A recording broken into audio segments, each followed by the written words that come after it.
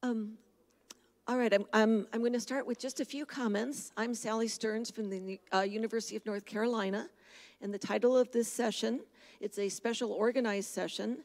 It's long-term care financing and markets. We're going to have 3 excellent papers presented. Each speaker is going to take about 15 to 20 minutes for their presentation.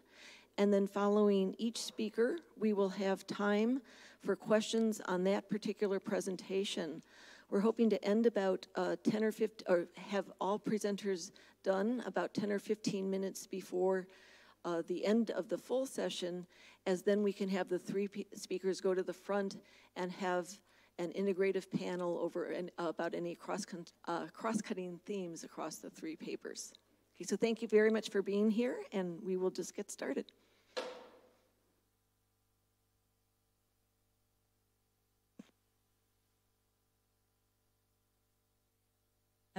Adelina, Comas-Herrera. I work at the London School of Economics at a center that's now called, as of the 1st of July, the Care Policy and Evaluation Center. We used to be called PSSRU, but it was a bit of a mouthful, and after many, about 30 years of debate, we came up with a name, which is great. I'm going to give a bit of an introduction to long-term care financing, so I won't go into depth into anything, but I'll be very happy to take questions about things that are coming up later on. So I'm going to start, because we all talk about long-term care, but everybody means different things. But I'm going to start with some thinking around when we distinguish and how between healthcare and long-term care, because that's very important when we're thinking of financing. With regards to healthcare, what we know is that most people, almost every member of every country, is going to need healthcare at some point in their life, probably at birth, and for sure probably at the end of their life, unless they have a very particular way of dying. And in contrast, with regards to long-term care, it's not something that everybody will experience. And we know from various bit of debate around the numbers, but about 1 in 3 people will need long-term care, and it's usually at the end of life, but many people are not going to need it at all. So it's not something that we all experience. Another difference is that healthcare costs are considered public responsibility. There's a lot of, I'd say, mostly international consensus. There's a few exceptions, and most countries are aiming to provide universal health coverage. In contrast, although long-term care is the result of health problems, it's not something that happens out of nothing, we usually finance it differently. And what happens is that there's a sense of unfairness, because if you happen to have cancer, you know that most of your care treatment will be covered. But if you have dementia instead, you're going to shoulder a large proportion of the costs that come from what's basically another type of illness. Another and very, very important difference between what we traditionally call healthcare and what we traditionally might call long-term care is that healthcare is mostly delivered by highly specialized professionals, whereas most long-term care is actually provided by unpaid carers without training. And we know that there's very strong substitution between formal and informal care, and that perhaps is at the key as to why we're financing these 2 different types of care differently. I'm just going to make sort of I don't know if you've seen this type of graph before, but this is an estimation of the lifetime cost of care, what any person can expect to spend on care at age 65. Doesn't include accommodation costs, and this is relatively old now for England. This was done by Fernandez and Forder for the Dillnut Commission in 2011. So as you can see, that works, yes. So there's a few people who are going to have very, very high costs of care, but there's quite a lot of people who will have none. So that would signal that this is, and this would be the group that we'd call, we might say these people are facing catastrophic costs of care. This is now a bit old, but about 250,000 would be the value of many people's houses, which in the UK are used to finance long-term care. And the purple line here is to illustrate that there seems to be quite a strong case for insuring against this risk people will not face at all and will be catastrophic for some of them. And the Deal Not Commission in the UK, for example, tried to take into account this distribution of risk when thinking about a solution for long-term care financing. So that's a brief introduction to the issue and why we're thinking about collective ways of financing care. And I'm going to just take you a bit through some research on changing demography and epidemiology, just very brief, thinking what are the implications for health and long-term care systems, then a very brief overview of long-term care financing approaches, and finally I'll be discussing how we can look to the future and can we look forward to some innovations in this area. In terms of demography, this comes from the United Nations population maps, and they produce these lovely graphs for you if you say which year you want. This is 2020, the percentage of the population aged 65 and over. The greener the color, or almost the bluer the color, the higher the population. The darkest countries have about 20 to 30% of the population aged 65 or over. The yellow ones, mostly Africa and some Asian countries, and in America, you're looking at less than 5%. If we look at 2050, it's about 30 years ago, this is this slide. As you can see, some countries are turning blue, where it means about 30 to 40% of the population aged 65 or over. But you also have that many countries in the Americas, in Asia, and also beginning to happen in Africa are also experiencing important aging of the population. And that's very important because also the numbers of people who live in these countries are very large. And an illustration of this, and also linking to the changing epidemiology, are projections of the numbers of people living with dementia. This is from the World Alzheimer's Report 2015. I think this is being updated at the moment. But if you look here at we're here now pretty much, 2020, already the majority of people living with dementia are living in middle-income countries. But if you look to 2050, the numbers are growing enormously. It doesn't look that like dementia will be sort of a very substantial issue in volume for low-income countries for a while yet, but we definitely can expect changes and the need to respond to dementia in countries that maybe haven't had to think about aging until now. And this is from the UK, and this is some work we did with colleagues, very good colleagues at the University of Newcastle, the epidemiologists who do forecasting of the care needs of the older population. And what's really interesting about this model, the reference is down here, is that it takes into account the characteristics and how people who are already exist. So we're looking at real people who are now at the middle of their life, and it's looking at risk factors for disability, comorbidity, chronic conditions, and dementia, and it's projecting what will happen if current patterns of epidemiological trends keep changing. So it's not that we change the trends, what we're just doing is we're taking into account what health behaviors and what health risks people have already today, and we already know which population it is because they're now a bit younger, and we've linked different data sets to be able to project that into the future. So what's really important here is that this is, oh, sorry, I'm going back. I'm going back, yes.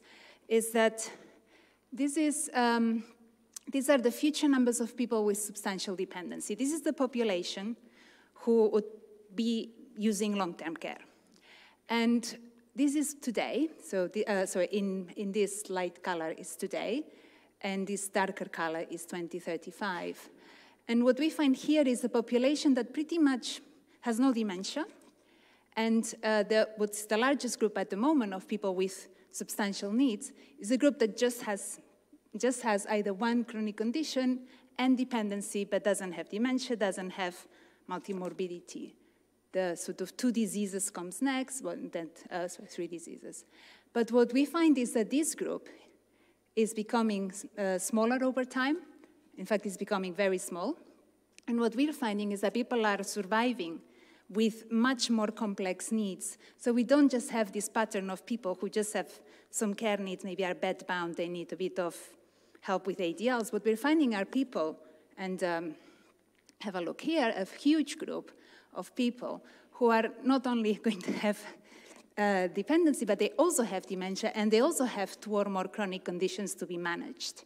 Now, this population is very different than our current population in nursing homes, using care systems, using other healthcare, long-term care services, and we can't really separate their care needs very well. They're the same people in the same place, and I think this really means that we need to think what the implications are of this changing population for health and long-term care systems, because these people have both needs.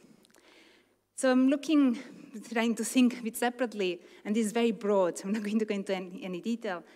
So for high-income countries, what we know is that we already have huge problems coordinating the health and long-term care system, and that this is going to be an even more important problem going forward.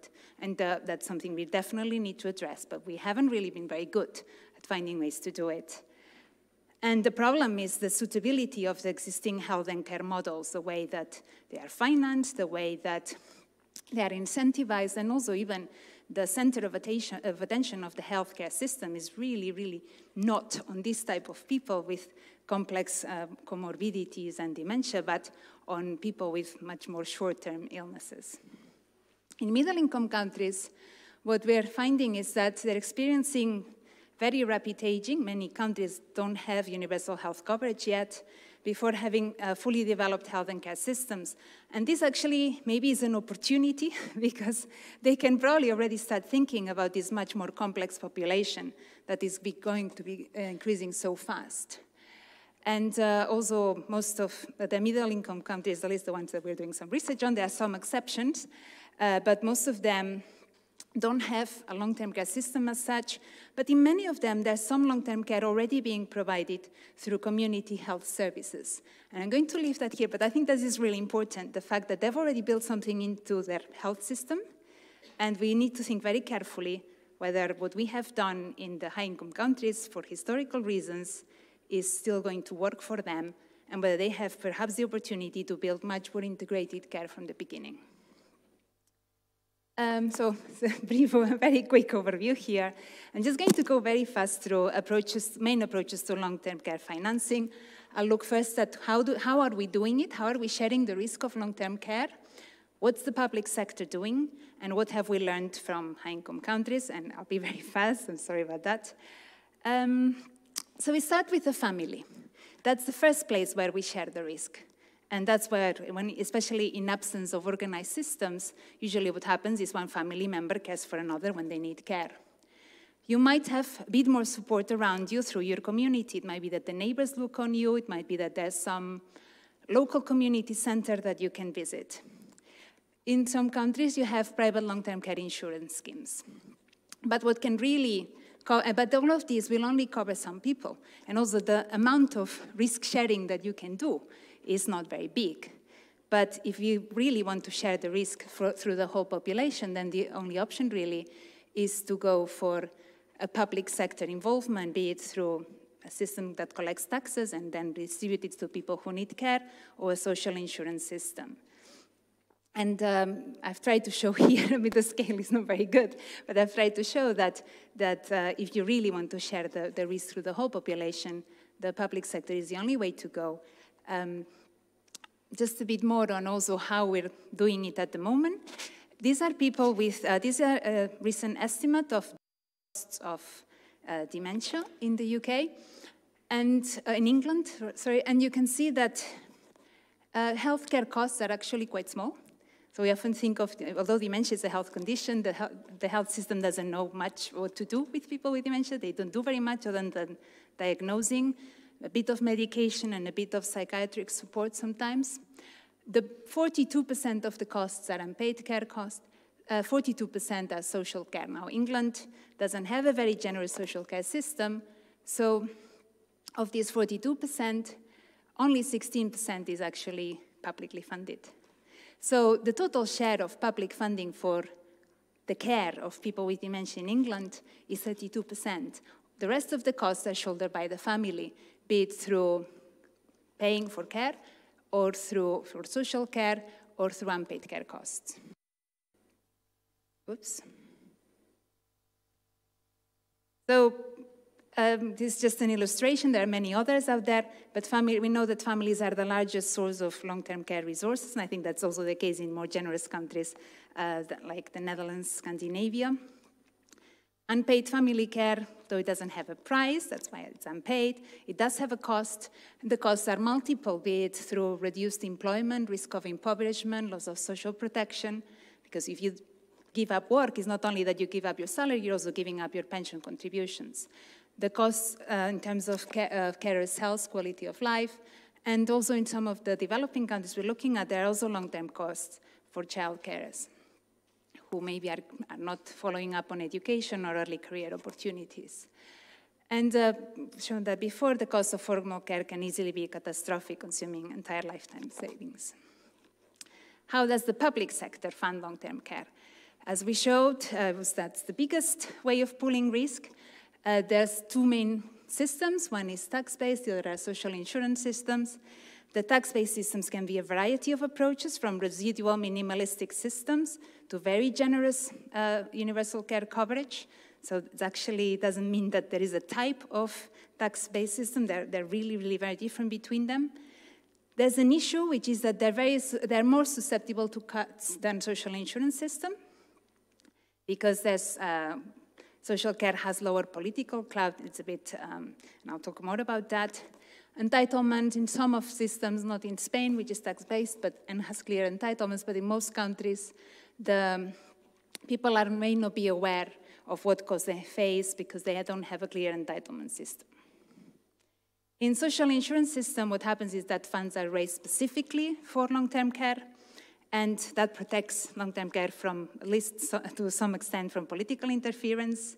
They're usually developed using health social insurance infrastructure, so they can be regressive depending how you define how you collect the income. They depend on narrower sources of funds and taxation usually, but they tend to have very clear rules of entitlement, and usually there's some co-payment, but it's very explicit how much that is.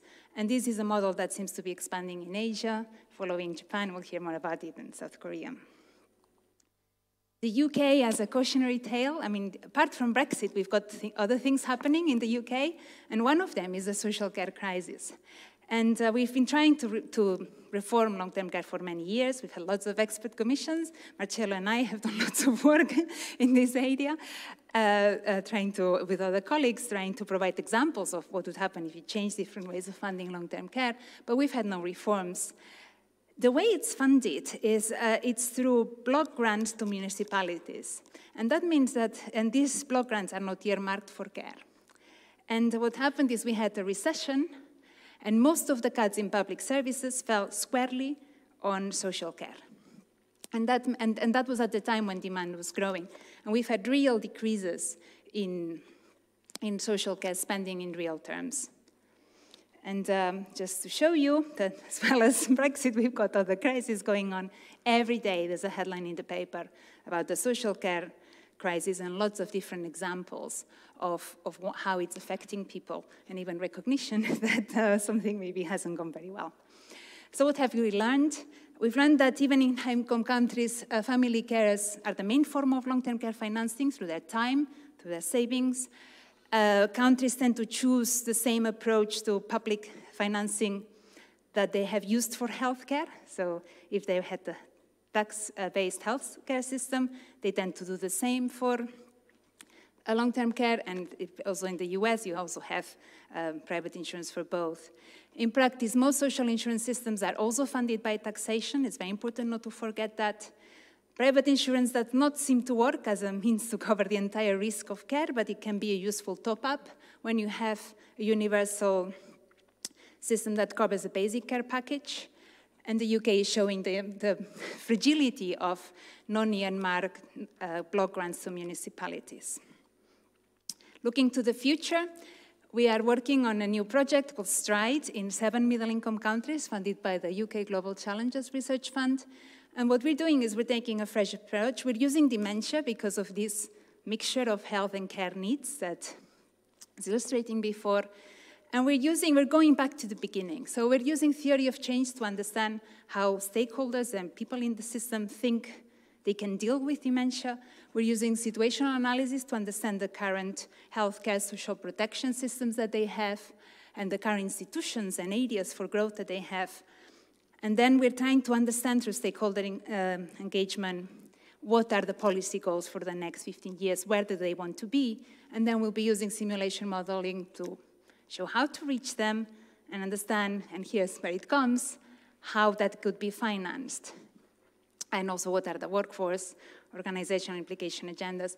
We're also trying to get in early and try to think constructively about the policy and research agenda in this area. And the website is stride/dementia.org. We're also on Twitter. And Stride is started in 7 middle-income countries, but we have we have a new project in Hong Kong, Taiwan probably, a small project in Switzerland, and we've also got a few countries, Chile, Romania, New Zealand, Vietnam and Korea that are also thinking of doing something similar if they get funding. And that's it, I leave that here while you ask questions, because that's my last slide. But it's basically a quote from this really good report from the OECD, saying that muddling through is not enough in relation to long-term care, and we need to have a comprehensive vision of long-term care. Thank you very much.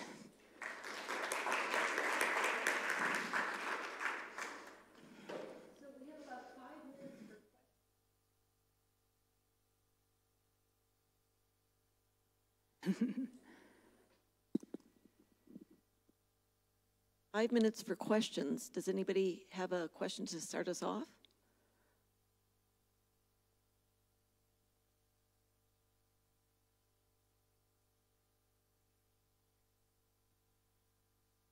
So I have a question.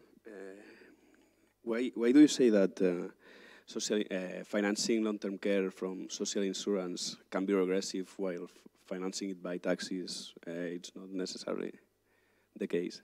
Yes, so in most of the systems that I know of, it's usually only income that is taken into account. So people that have a lot of assets, although that's not the same in every country, but usually it's only income. And that means that people with large assets are not paying as much. So it is more regressive than a taxation system that also includes assets. And also many systems also have a ceiling, which means that over a certain level of contribution or of income, you don't pay anymore. And again, that's more regressive than usually general taxation. But of course, taxes also vary. So if you are financing long-term care out of sin taxes, for example, which some countries in Asia are considering, then that could also be quite a regressive approach. But yeah, I didn't go into much detail. It's a good question. Thanks. Hiding up here, you can't see me. That's Charles Norman from Trinity College Dublin. I was interested in your point about the potential role of private insurance as a top-up system. The experience I've seen both in Canada and particularly in Slovenia is that those schemes that do additional private funding, top-up systems like that, have extremely high transaction costs relative to the revenues that are raised there. And if you're looking at it in terms of the actual contribution it makes relative to the burden that it imposes, it really is a very negative experience there. And I just wondered if there was any experience within long-term care funding specifically where it would suggest this isn't just a way of enriching the bureaucrats and the lawyers, although I love them both. I mean, if it's private, somebody is going to get enriched along the way, if it's for profit. So that's a given. But in Germany, and in particular in France, there's quite a lot of products being sold. So I was judging this from the demand side. It's not huge, it's not a huge market, but it's at least bigger than any other market in Europe for private long-term care insurance. And this is because in these countries, you have a very clear entitlement, and what people are doing is buying is protection for co-payments. It tends to be quite a cheap product that is sold here. And because it's a top-up and it's a fixed amount that you're insuring for in case you have the need, it's quite cheap to administer. And quite often it is also acquired, I think, especially in France, through employment packages. So you have if you're employing insuring a whole company, it's a lot cheaper than if people buy it individually and have individual risk.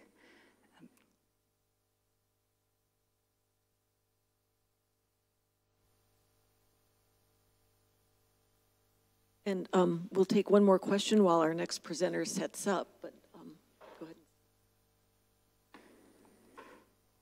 I was wondering whether the insurance schemes and the public financing, whether it be progressive or regressive, is out of time, and should we not look at it more radically by imposing savings accounts per person as the age of 18 on? And then you have also quite a risk, well, you would have a risk pooling and a risk sharing that could potentially solve the issues you're presenting. Have you given that any consideration? Are you saying risk, so savings schemes with risk sharing or without? I mean, a savings schemes with risk sharing is essentially some sort of social insurance, I would argue. No? It could be private. The thing is that social insurance is private in many countries. It's delivered privately. It's just that there's a national system of regulating it so that you can equalize, really share the risk across the population. I know in some countries, in Singapore, they're experiencing with a mixture, and what they have is a private system where people are pre-enrolled and then they can opt out. I didn't go into much detail because there isn't much time, but there's an issue of the people who are being left out, and in terms of equity, it may not perform as well. But it's Singapore is also very different than many other countries. But it's an interesting approach. Thank you. Thank you, and we may get back to some of these issues in our cross-cutting discussion. So.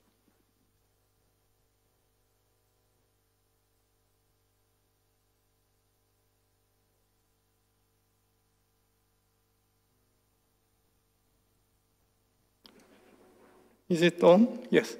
Well, good morning. Thank you for giving me this opportunity. Before I begin my presentation, I would like to emphasize one point, is that in normal situations, policymakers do not have an option of rationally deciding which is better. The decisions are already made in the past, in the historical legacy of each country. And this is particularly important in the case of Japan, which implemented public long-term care insurance in 2000. So I would like to begin with the historical background, because the history has determined the present and will determine the future. The historical background was that the social services really began in 1963 with the Elders Welfare Act. And this was expanded services to all elders, but still was focused on the poor. And this led to the introduction of nursing homes and home helpers. Before then, it was, except for the very destitute, it was left for the family to provide care. Now, this Welfare Act was greatly expanded in 1989 to increase called the Gold Plan, to increase services for the elders. It was a political issue, was for the government party to win back the seats it had lost after introducing a consumption tax. So it was a very political move, but it turned out to be very popular with the public. And the original 5-year plan became a 10-year plan. And one example was that the number of daycare centers increased tenfold from 1,615 to over 17,000. Now, the health services made a de facto expansion of long-term care when the 50% co-insurance, that is, the patients paid 50% of all charges, this was moved to 0% co-insurance in 1973. So this made the hospitals very accessible, and these hospitals became de facto nursing homes. For example, the number of inpatients 65 and over doubled from 1.8 million to 4 million in 20 years. So the situation before we implemented the long-term care insurance, public social insurance in 2000, was that long-term care services had already expanded, but problems with social services there was geographical disparity as decision lay with the mayor. Although it was a block grant by the central government, the decision whether to expand or not lay with the mayor. So as each mayor made his or her decision, there was a great disparity between the amount of among the social services that were available in that municipality. The other problem was that the services, if someone wanted to get social services, the decision whether to get the service or the amount of services was decided by the local government staff in charge. He or she could say, you can get this or you can get that, and that was the final decision. And it was focused on the poor and those without family support because it was a social service issue. And on the other hand, there was problems with health services because it was costly and inappropriate care in hospital settings because the fact that the co-insurance was waived for elders meant that the hospital became a very convenient place to hospitalize those who needed care by the families. It was costly because the hospital, because it was hospital, it required hospital staffing levels of physicians and nurses in lieu of care workers who do not necessarily need these professional qualifications. It was also inappropriate because it was focusing on treating diseases. The hospitals were paid by medication, by doing lab tests, and so forth. So there was not enough adequately cared for the actual process of care. So for these reasons, the inappropriate care provided by the social services and the inappropriate care provided by the health services that led to the long-term care insurance in the year 2000. And this led to a transfer of existing social and health services to long-term care insurance. It was half-funded by long-term care insurance premiums, and these premiums were levied on all those 40 and above. The reason why it was 40 and above was that if they're in their 40s, their parents would be, may be at risk of long-term care insurance, so they should be prepared to pay. It was a compromise. And half by taxes, by national and local taxes. Those eligible was 65 and over, and those 40 and 64 with age-related disabilities such as stroke or Alzheimer's. Only service benefits and no cash benefits. And these benefits were set by the eligibility level of the individuals. They were assessed and then into the 6 and later 7 levels of benefits. And they were given essentially vouchers, which were worth about $450 to $3,200 per month. Now, with these vouchers, they could go to any provider, the licensed provider in Japan, and the providers were paid on a fee-for-service system. So much for a visit by a home helper, or so much for adult daycare per day, and so forth. So there was a fee schedule for long-term care insurance. And this long-term care insurance fee schedules applied to both the private and the public providers. This led to the creation of a huge new long-term care insurance service market, because now these people have vouchers, de facto vouchers to buy these long-term care insurance, and they could go to the provider of their choice. So this led to the huge expansion of the private sector providers, which I will explain later. So the reason why I stressed the historical context was that policies are not made in vacuum. The services that were transferred to the long-term care insurance, the institutional care was that nursing homes were transferred, and health services were another type of intermediate care, quasi-nursing home facilities. And also half of the long-term care hospital beds. I emphasize that many hospitals became de facto long-term care institutions, and these hospitals, half of them were transferred to long-term care insurance. For community care, home helpers, daycare, respite care, wheelchairs, that is the loan of wheelchairs and so forth, home renovation to put in lamps and etc. And from health services, visiting nurse services, rehab staff, rehab daycare, and respite care. Now, these services were formally transferred and were financed by the long-term care insurance, but excuse me, these services were not integrated. And this handing over of de facto vouchers to buy long-term care insurance, and as long as the providers were paid, they could expand. And so you see the enormous expansion in long-term care insurance. The 65 plus population did increase 1.6 times. And the current population, 65 and over in Japan, is 28% of the population.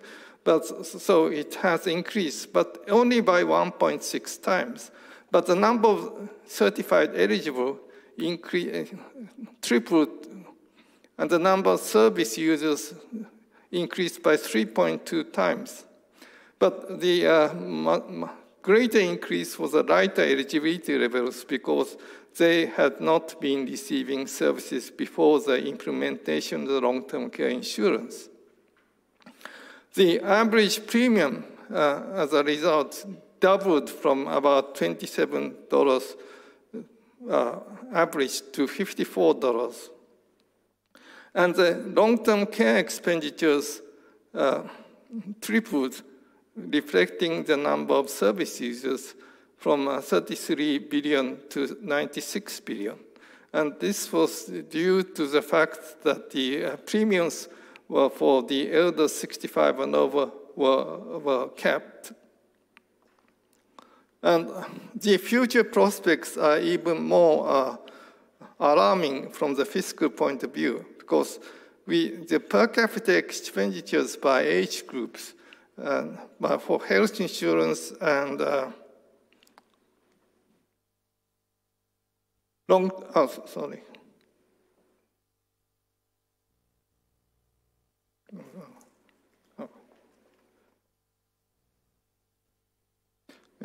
this is the point.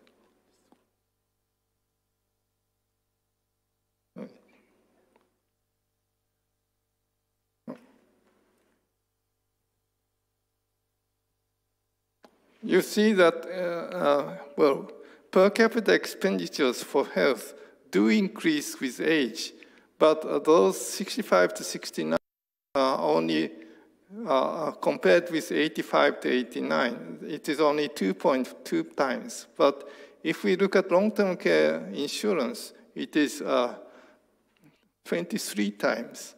So we hear about the tsunami of aging, but it is not just the increase of the population 65 and over. It is the aging within the aged population. The population that are using long-term care services the most are the 90 and over. And that is the age group when we're going to see the greatest increase in population. So even if the growth of the elderly population caps out, the long-term care expenditures will continue to increase. So the number of users and ratio for profits. For home help users, those who come to provide care for body touch care, such as taking a bath and for cooking meals, etc. These increased 1.6 times. But the percentage delivered by for-profits doubled. The daycare users also increased by 1.7 times. But the percent of for-profits increased tenfold from 4.5% to 44.9%. So you see that the giving of the de facto vouchers increase the use of for-profits. But this was not the case for institutional care users. But this institutional care is the classic type that were being used before the long-term care insurance. And these institutional care was, the for-profits were not allowed into this type of institutional care. So what happened? Because there was the traditional institutional care was close to for-profits, the introduction of new types of services, despite the increase in institutional care beds, the waiting list for nursing homes lengthened because the care burden of the family, although mitigated, was not absorbed by the provision of home and community care services. Burden was especially high for those with Alzheimer's. So to meet the excess demand, private nursing homes, special housing for elders increased very rapidly. And because with this special housing for elders, the care costs were paid by the long-term care insurance, but the bed and board costs were privately borne. And in the traditional institutional care, they came to be privately paid also, but the costs were lower. So you will see that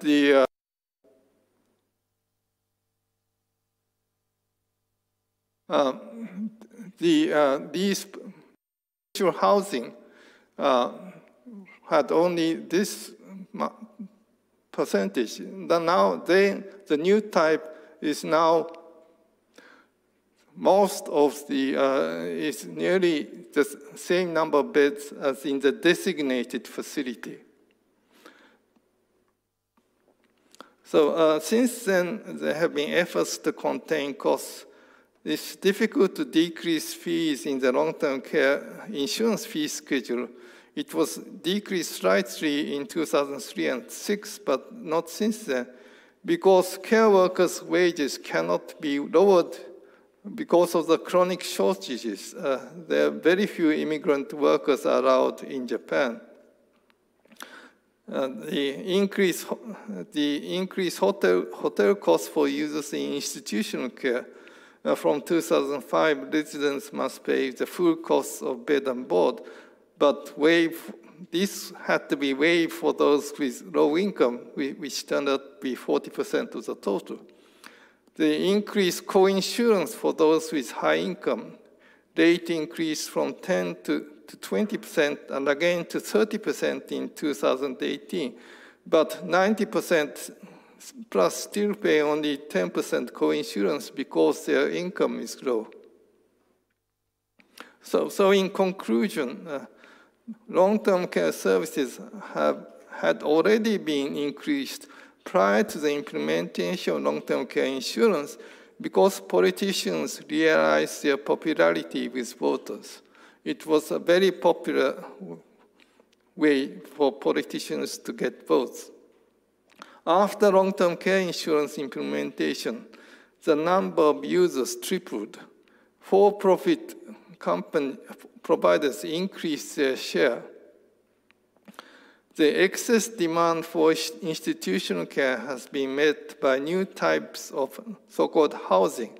They were essentially the same, but under the government classification, they were termed as housing. And if you make the services, the care services part of the benefits, is the distinction between institutional care and community care is very hard to draw the line. The cost sharing, and finally, cost sharing is difficult in long-term care insurance because elders tend to have low incomes. So you can try to cost share, but they just don't have the ability unless you take assets into consideration. But we have, in Japan, have not crossed the line about assets. So with that, I end my presentation. Thank you for your attention.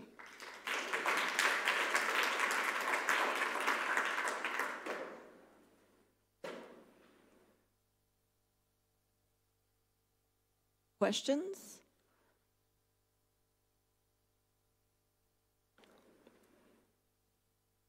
Thank you for the excellent presentation. We're Yang from King's College London.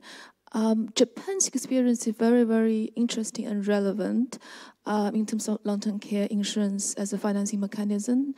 And China in particular is piloting the long-term care insurance in a few cities.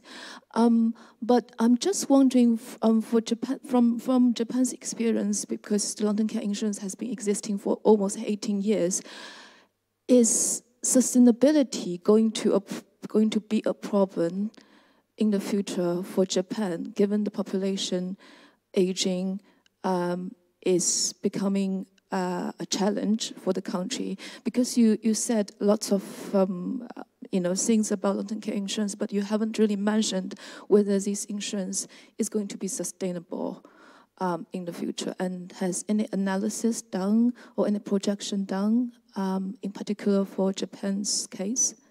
Well, of course there has been projections, but long-term care insurance is more difficult to contain expenditures in long-term care than in health insurance. Because in health insurance, you can say you can try to make it more efficient. You can cut doctors' salaries, or you can cut down pharmaceutical prices. But there's no leeway to cut costs in long-term care because most of it is personnel costs. And personnel costs, they are not paid high wages, the care workers. So therefore, it seems inevitable that costs are going to increase. And although projections have been made by the government, since it's so popular and has become part of life,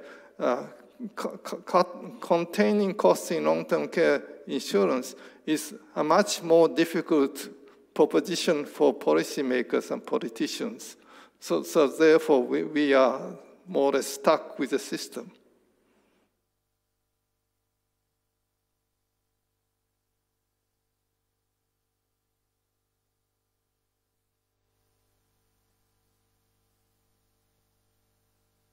Thank you. Charles Normand again. The question I was wanting to ask a little was, if you look at this in absolute terms rather than in percentage increases, in most countries, even though the proportionate increases in long-term care expenditure are very high, the absolute amounts remain relatively low because long-term care costs tend to be relatively small relative to healthcare costs. And I just wonder if you look at this combining health and long-term care and look at it in absolute increases as opposed to proportionate increases, does that make it look more sustainable in the long run? Well, it depends on which side you look at it. When long-term care insurance started in 2000, long-term care expenditure, insurance expenditures was 1/10 of health expenditure. Now it is 1/5. So I'm still talking relatively because it's difficult to really judge huge numbers. But the rate of increase is 50% higher than healthcare expenditures. So from mostly from demographic, because there's very little increase due to innovation or decreases due to innovation, unlike in healthcare. So it's labor cost driven.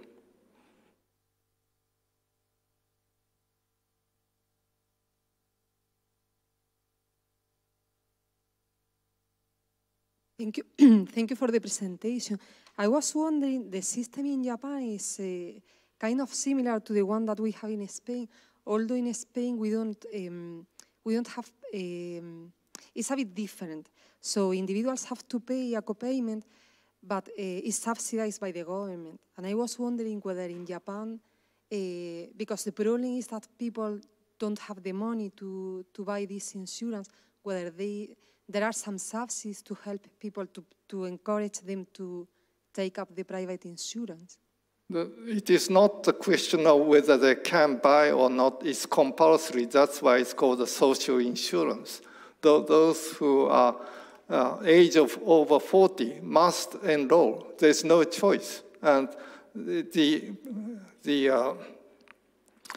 amount of premiums they pay are proportional to their income. So everyone should be able to afford it.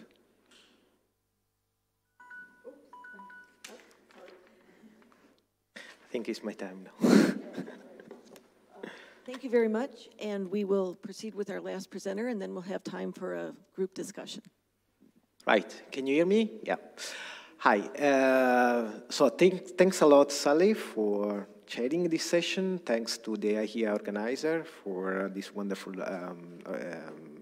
conference, and thanks to all of you coming here today. So what I'm going to do today is to talk about our bit of research on the market functionings in the care home market functionings, and I'm going to make a special case, it's an empirical work for the English care home market. I'm Marcello Morciano, so I'm a member of the HOPE research group, Health Organization, Policy and Economics at Manchester University, and this project is a joint work with colleagues that are listed here and financially supported by CRC. So I decided to organize my presentation into four main bits.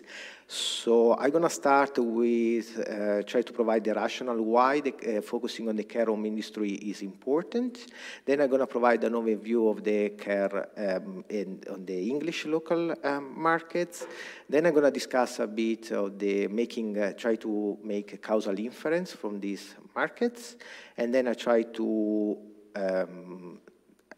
draw some conclusion and policy implications. So why this market is important? As Adelina suggested before, long-term care services may be provided in different forms.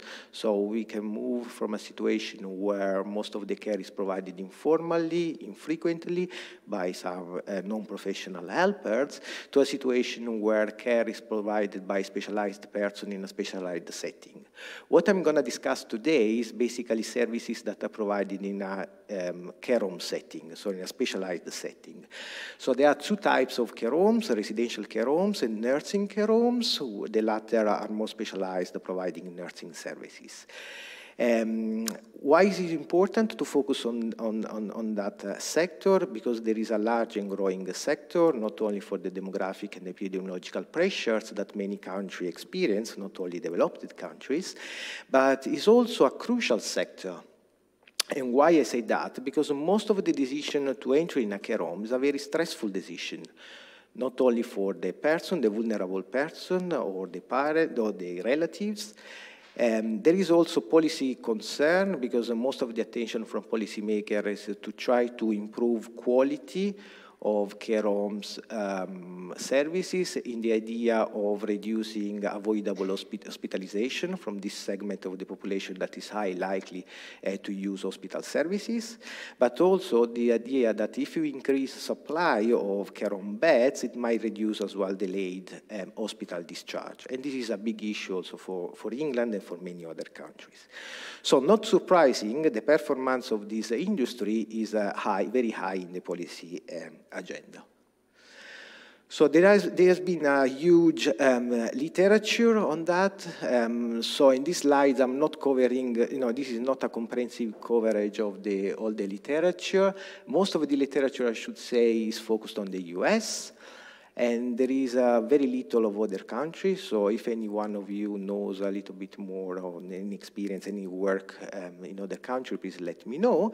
But what I'm going to do today is to try to do my little role in doing a research for the English care home markets.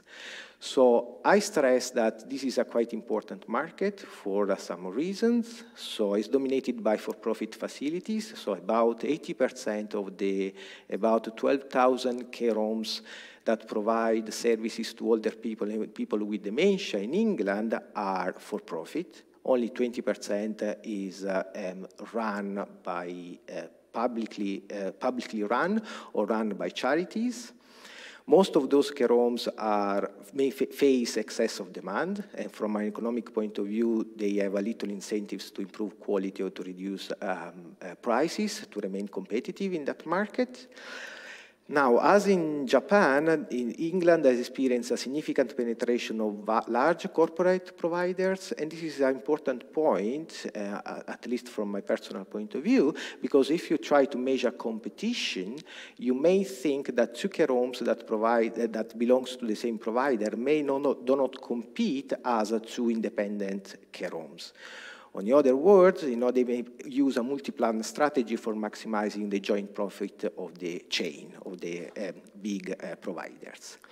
In England, public intervention is manifested in these three ways, very similar with other countries, so in regulated supply, at least in the US, monitoring and publicly reporting provider qualities. This because to guarantee a minimum quality, but also to limit asymmetry of information, that is a big problem in this market.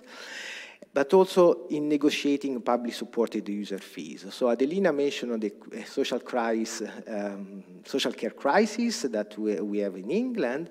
So there is a means test system.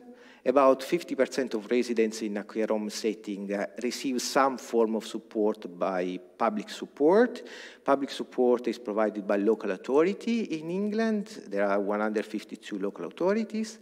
So 50% receive support from local authority, but they have to copay as well, and 50% are self-funded. This means that in many cases, a local authority may have a monopolistic power that may influence, prices and quality. What I think it differs from the rest of the country, the case of England, is that one. So basically in 2014, they passed a law, the Care Act, where each local authority received an extra duty. So this duty is to shape the market, the local market. What does it mean is unclear, at least to me. They say that they have to promote efficient and effective operation of the market, ensure sustainability of the market, that is a big issue as well, and try to foster a continuous improvement in terms of quality. What was more clear is what the Competition and Marketing Authority in 2017 suggested.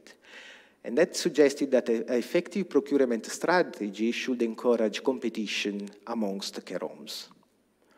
Why this is easy to say is we found that it's very difficult to implement, to operationalize. So we started this journey in measuring market concentration in England. What we found is that in line with official report that care home markets in England, the local care home markets in England are not concentrated if you make two big assumptions.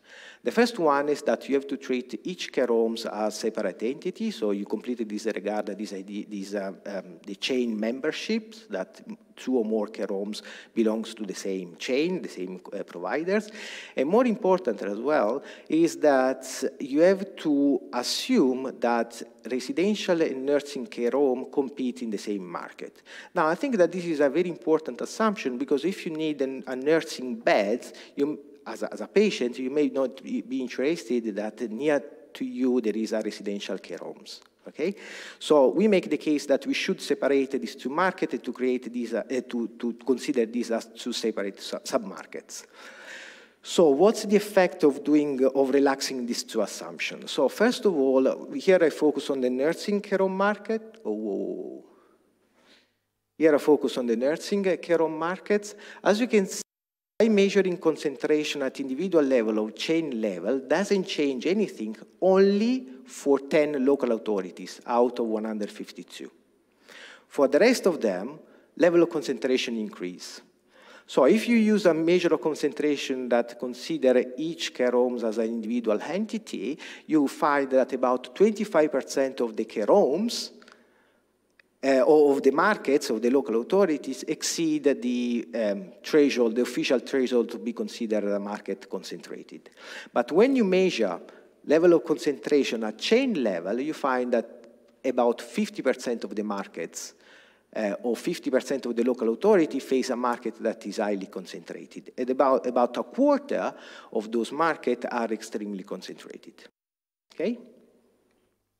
And as you may think, the chain penetration does not occur randomly in the region, with some areas more prone to chain penetration than others. Then, now, this is a kind of descriptive statistics that I show you. Is important to monitor a level of concentration, but from a policy point of view, what is more important is to assess to what extent the concentration is related to some market outcomes, thinking about prices. Now, in terms of prices, you have the price that the privately funded users pay and the price that the local authority pays. We will focus on the latter and in this analysis. But also, some other outcomes can be the quality and also supply, number of beds relative to demand in that market. So, in order to answer to that question, you have to address the causality issue. So whether there is a causal relation between level of competition and market outcomes. Our approach to that is to recognize that this market is extremely complex. Okay? As I said, there are different suppliers, for-profit and non-for-profit, that may have a completely different objective functions to maximize. There are local authorities that may use a different commission policies. There is a mix of self-funding and publicly supported residents that may face two different prices as well. We should consider also the home care alternatives there. And then, more crucially as well, we have to take into account also that local market conditions may affect market outcomes. Okay? Now, if you leave a moment the static analysis and you focus on the dynamics, you may find that this endogeneity problem is even more severe. So even if you're doing a dynamic analysis, you may encounter this problem of interpreting your results in a causal way. As a researcher, we do not observe full workings of the market, even in the aggregate level. We have limited scope for experiments, and then, difficulties in finding valid and relevant instruments for using an instrumental variable approach in order to break down this endogeneity. So what should we do in a situation like that? But our point is also this one. What a causal impact of concentration on price, quality, supply, and so on mean in this context? And we found that basically, if you consider it theoretically, all those outcomes are jointly determined. So there is no unambiguous sense in which you can say that concentration causes some of those outcomes. Okay? So in this paper, instead of asking the research question, what is the causal impact of market concentration on market outcomes, we break down this question into two bits. So the first one is a more simple question, is which local characteristics makes a local authority more prone to high or low market concentration. Okay? And then we use the results of this question to try to infer on what are the implications of this vulnerability to high and low level of concentration on price that the local authority pay, quality, and supply. Okay? Now, I'm going to skip this slide, but happy to come back later. What I just say, would like to stress that here we make use of simple reduced form regressions in answering the first question, and then in answering the second question, we make an intelligent use of some of the prediction that you can get in order to provide some messages that may be relevant for the local authorities here. Okay, but happy to come back. So what are the results that we get? So in terms of answering the first question, what are the exogenous area characteristics that are more related to observing high or low level of concentration, we found that local authorities that experience high market concentrations are those that have a low potential demands, and this is quite clear why. So basically our interpretation of that is that there are markets where they have a few care homes overall, and this structure makes it easier for care homes to scale the market, so to monopolize the market. Okay? We found also that high market concentration is related to high percentage of low-income people, for older people. Now, as I mentioned before, the social care system in England is heavily means test. This means that in local authority where there is a huge percentage of poor older people, the intervention of the local authorities is higher in financing and commissioning care home beds for those poor people. This means that basically a care homes needs a greater needs to monopolize the market just in order to withstand the monopsonic power that the local authority may have. Okay? Then also we found that high market concentration is related to high economic development opportunity in that area. Now, this is a result that is quite interesting, but we found that basically the stronger are those opportunities, the lower is the potential flow of new incumbents, new competitors in the market, and this is associated with high equilibrium market concentration that we observe in that area. Okay, and then, as you may think, high market concentration is high in area where there is a high house price. This is basically a proxy of the high estate cost component, so the fixed cost that an incumbent or the current supplier should face in order to run this business. Okay? In order to answer to our second question, we found that those local authorities that have a high tendency towards market concentration, we found that the price that the local authority pays are generally higher. In terms of quality, we don't find strong evidence. So quality is slightly higher, but in many cases not statistically significant, even when we bootstrap. What we found, and is relatively new because most of the analysis neglects the effect of competition on supply, we found a much larger response of supply of care home beds. That is significantly lower in markets that are highly concentrated. Okay? And those results are robust to deviation to our baseline model, so considering heteroscedasticity and non-normality. Okay? So, these, to sum up, allow us to make two big conclusions that are basically some results that I would like you to bring with you at home. So the first one is that when you try to measure competition in this market, if you do not consider the chain structure and the fact that this market is basically formed by two different separate submarkets, you may end up with a severe underestimation of the level of concentration in that market. Okay? And there is considerable variation in market concentration that is due to local area characteristics. So there are characteristics that basically the local authority cannot modify. So there is a frictional level of concentration that the local authority should face. Then the second one is more a question for you.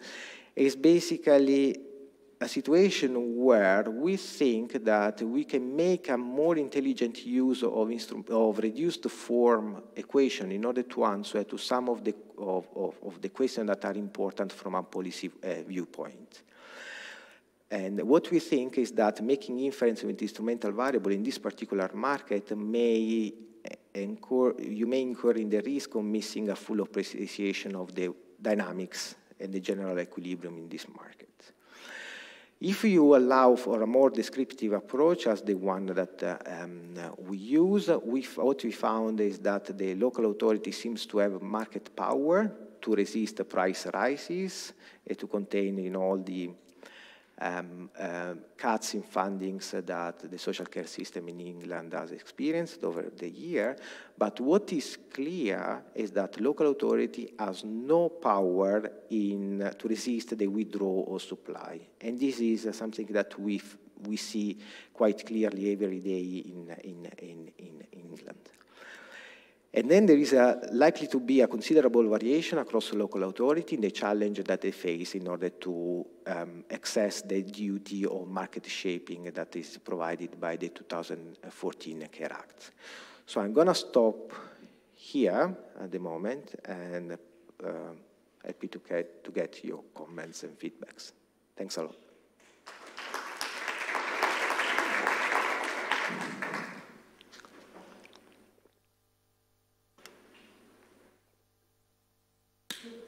A few minutes of questions on this paper, and then we'll form a panel. So any questions?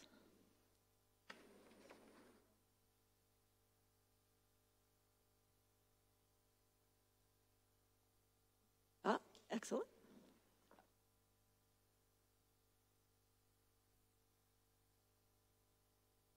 Hi, thanks for your presentation. It was very interesting. I would like to know if you test the factor of healthcare supply, because I think to come back to the first presentation, the boundary between healthcare and long-term care is not.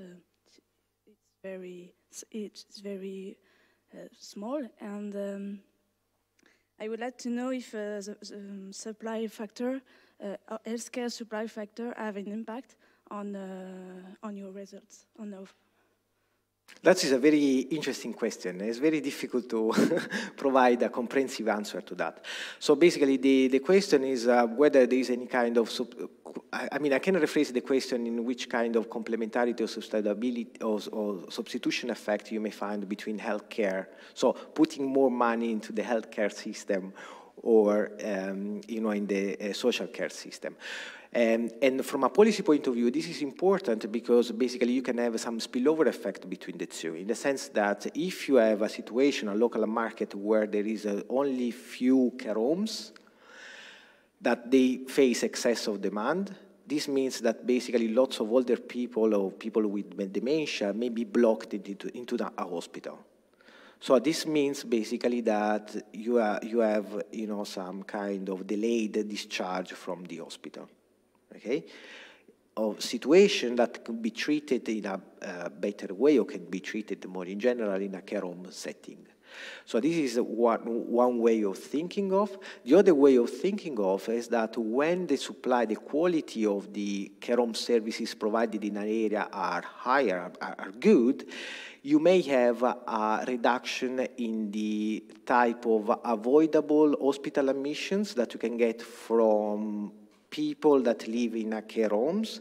This is a very important issue because some official estimates in England, they say that a person, conditional on other characteristics, a person that lives in a care home setting experiences a 50% more chance to get an avoidable hospital admissions in a certain point in a year. This means that better quality or better prevention or better facilities may reduce as well this kind of threat on the hospital use. And there were some experiments in England, just to cite the Vanguard initiative and so on, in which they try to improve the level of coordination between the health and the social care system by, for example, pulling the budget together, try to find some way in which the support can be coordinated between the two. And they found that most of the effects of the effect in terms of reduction of hospital use comes from experiments that may focus on care homes. Yeah? Thank you. Any more questions on this presentation? Okay, then I think what I'm going to do is ask the three presenters to form a panel. And anybody have a question to start? Because otherwise I do have one that I can help them kick off with. But if anybody's got a question, I'd like to prioritize questions from the audience.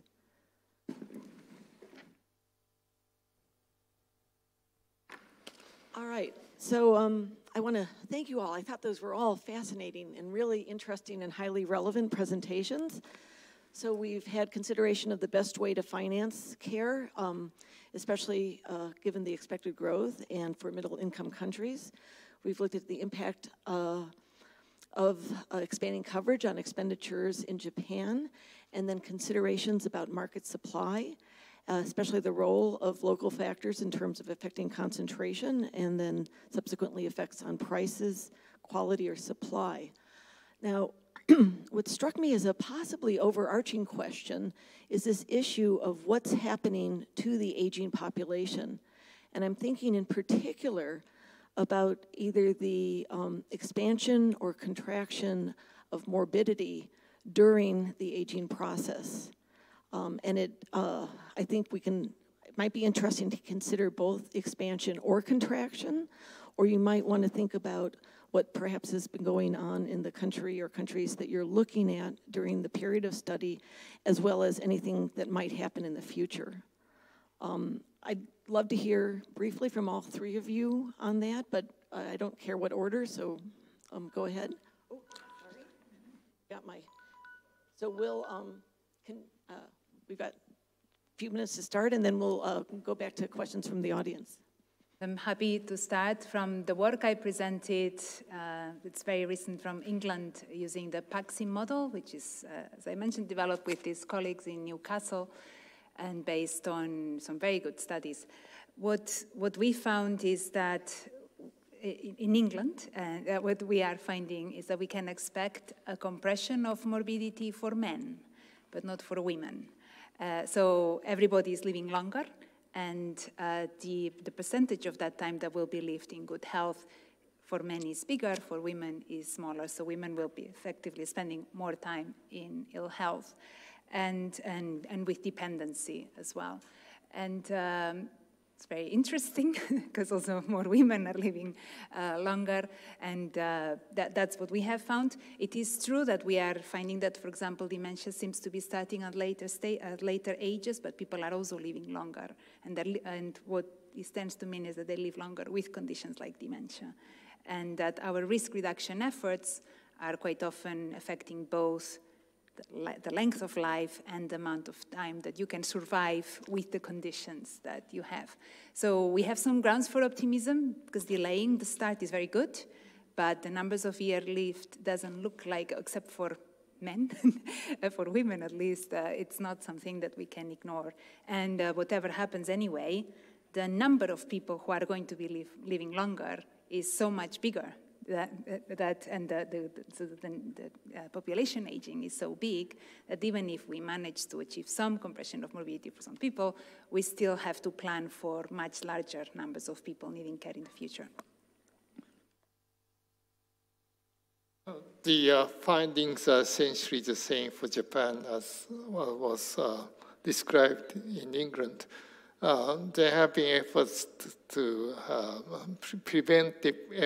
preventive measures for dementia, such as exercise, community activities, and so forth. But of course, it's very difficult to conduct a RCT on these community efforts, because these are community efforts, so they are specific for the community in which these efforts are being made. But the government has been promoting these community support activities as a way to at least delay and at least lower the incidence that would be predicted from the demographic factors. Yep. So I fully agree with what already said. I mean, the link between life expectancy and disability is difficult to, at least to describe conceptually, but also to estimate empirically. What I can add to the discussion that has been or the points that has been already raised, is that in one paper that we did looking at trends in functional difficulties in United Kingdom, what we found is that there was an increasing trend that differs in terms of gender, so there is a gender bias, but most importantly in terms of socioeconomic status. What does it mean for the states? This is a quite alarming situation. So what we found was a kind of compression of disability, of improving, functional difficulties for those that are better off, and an increasing severity of functional difficulties amongst the poorest segment of the population. I mean, it can be attributable by different causes, obesity and cardiovascular disease and so on. But this is quite alarming for the states, because if you think of a system that is means-tested, this means, for the threat for the future. But even if you think a tax-based system or a social insurance-based, you have to think some form of redistributions that, and now, the states will address that. If I might make one observation, because we had two presentations from England, and so I'd like to highlight the difference between a social insurance system in Japan compared with the English system. And the main difference, two main differences, is that the competition in England is among who is going to get the purchasing from the local authorities. In Japan, it is the individual user of long-term care insurance. And so it is an individualized market. And second, because of that fact, this means that the distinction between institutional care and community care is rapidly disappearing, because with specialized housing, the same corporation that has developed the housing part will also, through its partnership with another company, provide the full service, and the full service that is quite extensive in community settings is virtually the same as an institutional care. So the distinctions are disappearing. Now that the bed and board hotel costs have to be paid by the individuals. So I think we should not try to sectorize our thinking into institutional care and community care once it has become an individual entitlement and a social insurance system, as is the case in Japan. Thank you. Thank you. Excellent point. Any? Oh, you're set. Morning. I'm Warwan Chandriwit from Konkan University, Thailand. Many of the high-income countries have long-term care insurance system. I'd like to hear from you about the general view for middle and low-income countries. Right? In Thailand, we also facing aging population, and I think many of the middle-income countries also facing the same situation. In your point of view, or more general view, do you think that the middle-income countries should have long-term care insurance? Why or why not? So if I start, so I mean, my understanding is that in Thailand you finance health through taxes. Is that right? And yeah. So I mean, so from what we've learned from the high-income countries is that once you have an administrative structure that works well at raising revenue, it's very good to make sure that your long-term care system is aligned to it. So it would be very costly for a country that has no social insurance system to create, for example, for health, to create one just for long-term care. So that wouldn't be something I think anybody would advise. And as I said, I don't know Thailand very well. I just have some understanding that you have already got a network of long-term care through community nursing, and there's already some level of coverage, and that seems to be working reasonably well within the healthcare system structure. So I think it's more of a question of whether you need to create something separate or whether you can expand your coverage of healthcare to accommodate more of the longer-term tasks, and then, for example, building in some support for carers, some advice, some training of family carers, and then that way build up the system.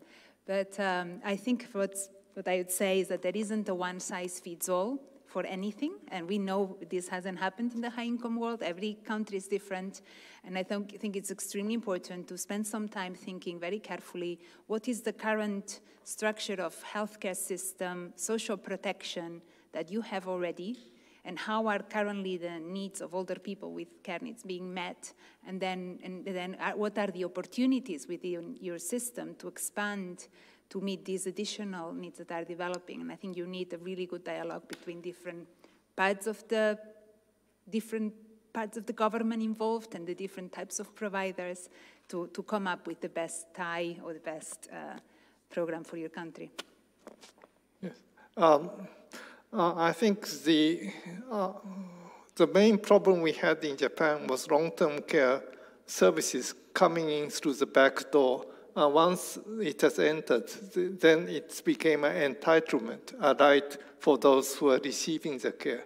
So this was because we had mainly a private sector-driven health service system, which is not the case for Thailand. But under the universal coverage scheme in Thailand, if one community decided to provide these kinds of services as part of their long-term care program, then that would become the standard. And everywhere in Thailand, they would try to reach that standard. So once something has become extensively available in one community, then that standard can never be lowered. Others would try to achieve that level. So when funding schemes under UC, very selective in funding long-term care projects, because once it's funded, there's no road of return. Yeah. It must always expand. Yeah, I fully agree with what's said. I think that we need a good and comprehensive dialogue on that. There is a policy issue so basically is, in order to answer your specific question, whether you should creating or improving a long-term care system in your country, well, is basically a policy issue, my personal point of view. It depends whether the politician and the audience is able and willing to devote a part of their budgets and their efforts in order to create that. I would argue that yes, needs to. The earlier, the better. But there are some further complexity, I think, for a low and middle income country. And one of that is the level of migrations.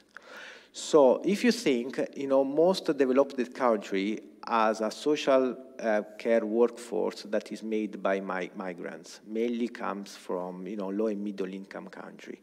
What does it mean? That this, and if you believe it to the healthy migration hypothesis, so healthy people moves from the from the native country to the hosting country, you may find that this migration pattern will help support or containing the cost in your country, in your developing country, but will create a problem in the native country, because this means less informal care to be provided to the older parents that become older and older.